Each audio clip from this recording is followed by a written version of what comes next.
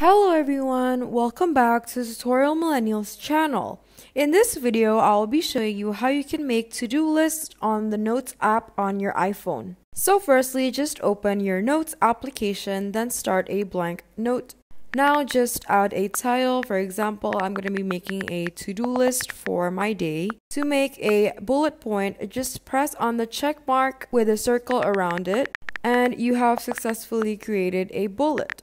Now just keep on going and type out what you want to do by today and the things that you would like to accomplish.